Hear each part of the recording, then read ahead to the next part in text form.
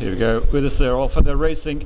Amigo took a very good start, but now is Handsome. Handsome is running ahead. Mumbre is low at the second position.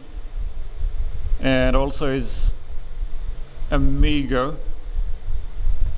But very tight contest as they're approaching 3 furlong mark. Still it is Handsome which is leading them as they are turning the corner. Mumbre is slow and Amigo are amongst serious contenders, but Handsome is still ahead.